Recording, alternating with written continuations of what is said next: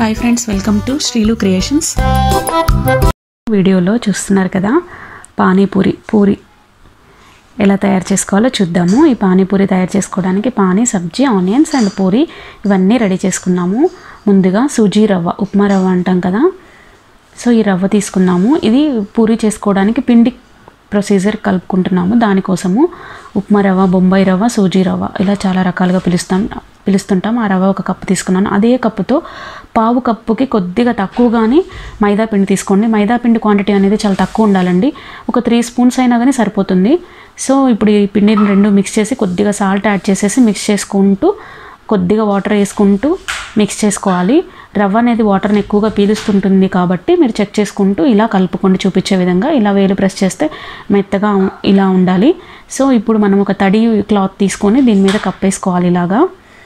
ఇలా పరుచుకొని దీన్ని ఒక 30 మినిట్స్ పక్కనే ఉంచేసేయాలి. 30 to 45 మినిట్స్ పక్కన ఉంచుకోవాలి. ఇప్పుడు మనము సబ్జీ చేసుకోవడానికి బఠానీ తీసుకున్నాము. ఎండు బఠానీ అంటారు. సో ఇవి కొంచెం లైట్ ఎల్లోయిష్ కలర్లో ఉంటాయి. పీస్ అని కూడా అంటారు వీటిని. ఇవి తీసుకోవాలి. ఇవి సూపర్ మార్కెట్లో మనకి దొరుకుతాయండి. వీటిని నేను ఒక 2 కప్పులు తీసుకున్నాను.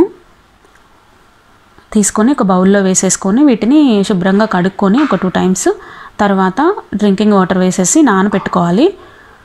ఇలా ఒక 6 to 7 అవర్స్ సరిపోతుందండి. నానబెట్టేసుకొని పక్కన ఉంచుకోవాలి. తర్వాత ఒక కుక్కర్ తీసుకొని నానిన తర్వాత నేను మీకు చూపిస్తున్నాను. ఒక కుక్కర్ తీసుకొని ఆ కుక్కర్లో వేసుకొని కొద్దిగా వాటర్ యాడ్ చేసుకొని మనం లిడ్ పెట్టుకొని 9 విజిల్స్ రావాలి. అంటే కొన్ని కుక్కర్స్కి కొంచెం ఫాస్ట్గానే రావచ్చు. బట్ మనకి ఎలా ఉడకాలి అంటే బఠానీ అనేది ఇలా వేలితో పట్టుకొని ఇలా ప్రెస్ చేస్తే చాలా మ్యాష్ అయిపోవాలి, బాగా మెత్తగా అయిపోవాలి. ఆ స్టేజ్ వరకు ఉడికించుకొని తర్వాత బంగాళదుంపలను ఉడికించి పెట్టుకున్నాను. ఇలా పట్టుకుంటే ఇలా మెత్తగా క్రష్ అయిపోవాలి. సో ఉడికించుకున్న బంగాళదుంపల్ని ఇలా మ్యాష్ చేసి పెట్టుకున్నాను. తర్వాత మనకి బఠానీ కూడా ఉడికిపోయాయి. సో ఈ ఉడికించుకున్న బఠానీని కూడా ఈ మ్యాష్లోకి వేసేసుకోవాలి. వేసుకొని ఇప్పుడు ఈ మిశ్రమాన్ని మనం మిక్స్ చేసుకోవడానికి కొన్ని స్పైసెస్ అనేవి మనకి కావాలండి. ఆ స్పైసెస్ యాడ్ చేసుకుంటూ కలుపుకుందాము. ఇప్పుడు రెడ్ చిల్లీ పౌడర్, కారము ఒక పావు టీ స్పూన్ వేసుకున్నాను. తర్వాత జీలకర్ర పొడి, వేయించిన జీలకర్ర పొడి ఒక పావు స్పూను. నెక్స్ట్ మిరియాల పొడి ఒక పావు స్పూన్ వేసుకున్నాను. Chaat masala and dhaniya powder పావు స్పూన్ వేసేసుకొని ఇప్పుడు ఇవన్నీ మిక్స్ అయ్యేలాగా బాగా కలుపుకోవాలి. బఠానీ ఇట్లా పట్టుకుంటేనే మ్యాష్ అయిపోతుందండి. సో అట్లా కలిపేసుకోవాలి. మధ్యలో కాస్త బఠానీ పలుకులు ఉన్నా కూడా బాగానే ఉంటుంది. సో ఇప్పుడు మనకి రెడీ అయిపోయింది కదా. ఇప్పుడు సాల్ట్ మర్చిపోయాను. సో సాల్ట్ కూడా కొద్దిగా వేసుకొని చెక్ చేసుకొని కలుపుకోండి. ఇప్పుడు కొత్తిమీర యాడ్ చేసేసుకొని ఒక బౌల్లో తీసి పెట్టుకోండి. తర్వాత ఒక మిక్సీ జార్ తీసుకొని కొత్తిమీర 1/2 కప్ అండ్ పుదీనా 1/2 కప్ తీసుకొని మిక్సీ జార్లో వేసుకొని కొద్దిగా సాల్ట్ యాడ్ చేసుకొని పచ్చిమిర్చి ఒక 2 వేసుకోవాలి. కొద్దిగా అల్లం ముక్క కూడా వేసుకోండి. చిన్న అల్లం ముక్క చాలా టేస్టీగా ఉంటుంది. నా దగ్గర అవైలబుల్గా లేదు. ఇప్పుడు కొద్దిగా వాటర్ యాడ్ చేసుకొని ఇలా మనం మిక్సీ పట్టుకున్నాము, గ్రైండ్ చేసుకున్న ఈ పేస్ట్ని ఒక జాలి యూస్ చేసేసి కింద ఒక బౌల్ పెట్టేసి మనము ఇలా వడకట్టుకుంటాము. అప్పుడు మనకి జ్యూస్ అనేది మాత్రమే కిందకి దిగుతుంది, పల్ప్ అనేది పైన ఉంటుంది. చింతపండుని ముందుగానే నానబెట్టుకొని చింతపండు రసాన్ని కలుపుకుంటాము. ఒక నిమ్మకాయ సైజ్ అంతా చింతపండు అయితే సరిపోతుందండి. ఆ చింతపండుని ముందుగానే నానబెట్టుకొని ఆ చింతపండు రసాన్ని చేసుకున్నాము. సో దాన్ని యాడ్ చేసేసాను. ఇప్పుడు ఒక 2 నుంచి 3 గ్లాసుల వరకు వాటర్ పోసుకోండి. అంటే స్పైసీ మనం వేసిన పచ్చిమిర్చి ఉన్నాయి కదా, దాన్ని బట్టి పడతాయి మనకి వాటరు. వేసేసుకొని పల్ప్ అంతా దిగిపోయింది కదా. ఇప్పుడు మనకి ఈ పానీలో స్పైసెస్ యాడ్ చేసుకుంటాం. కారము ఒక పావు స్పూన్ అండ్ జీలకర్ర పొడి పావు స్పూన్, మిరియాల పొడి పావు స్పూన్, చాట్ మసాలా పావు స్పూన్ వేసేసుకొని బాగా మిక్స్ చేసుకోవాలి ఒకసారి అన్నీ కలిసేలాగా. అంతేనండి, మనకి పానీ అనేది కూడా రెడీ అయిపోయింది. సబ్జీ, పానీ 2 రెడీ అయిపోయింది. ఇప్పుడు నెక్స్ట్ చేయాల్సింది పూరి. ఈ పూరి చేయడానికి పిండి ఇలా సాఫ్ట్గా రెడీ అయిపోయింది కదా. మనము 1/2 అవర్ తర్వాత చూసిన పిండి అండి ఇది. ఇప్పుడు మనం కొద్దిగా పౌడర్ని, మైదాని యాడ్ చేసుకుంటూ ఇలా రోల్ చేసుకోవాలి. మనం ఒత్తుకోవాలి చపాతీ కర్ర యూస్ చేసేసి. ఇది బాగా పలుచగా ఉండకూడదు, అలానే బాగా మందంగా చేసుకున్నా కూడా మనకి పూరీలు అనేవి పొంగవండి. నేను మీకు ఆ థిక్నెస్ ఎలా ఉండాలో కూడా చూపిస్తాను ఈరోజు.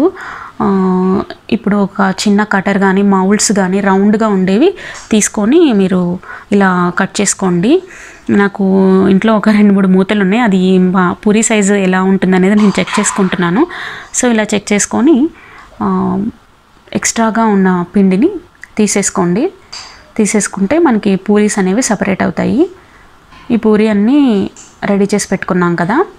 ఈలోపు మనము స్టవ్ ఆన్ చేసేసి డీప్ ఫ్రైకి ఆయిల్ పెట్టుకోవాలి. బాగా మనకి థిక్నెస్ అనేది ఇలా ఉండాలండి. చూడండి ఒకసారి, ఇలా ఉంటే సరిపోతుంది. డీప్ ఫ్రైకి పెట్టుకున్న ఆయిల్ అనేది హీట్ అయిపోయింది. బాగా హీట్ అయిన తర్వాత మాత్రమే మనం పూరీలు ఇందులో వేసుకోవాలి. ఇలా మనం చూపిస్తున్న విధంగా గంటెతో ఇలా ప్రెస్ చేయాలండి. ఇలా ప్రెస్ చేయడం వల్ల పూరీ మీద ఇలా ప్రెస్ చేస్తూ ఉండాలి. ఇలా ప్రెస్ చేసి కొద్దిగా ఆయిల్ యాడ్ చేస్తా ప్రెస్ చేస్తూ ఉంటేనే మనకి పూరీ అనేది ప్లఫీగా ఇలా పొంగుతూ ఉంటుంది. సో పూరీలు అనేది చాలా బాగా పొంగినాయి కదా. ఇంతేనండి, పూరీ మనకి చాలా పర్ఫెక్ట్గా వస్తాయి. సో రెడీ అయిపోయాయి కదా. నెక్స్ట్ ఇంకొన్ని పూరీలు కూడా వేసేసుకుందాము. వేసుకొని ఫ్రై చేసుకుందాము. ఎక్కువ వేసుకోవద్దండి, కొన్ని వేసుకోండి. ఒక 4-5 అట్లా వేసుకొని చేసుకోండి, చాలా బాగా వస్తాయి. సో ఇప్పుడు పూరీ అనేది మనకి రెడీ అయిపోతుంది కదా.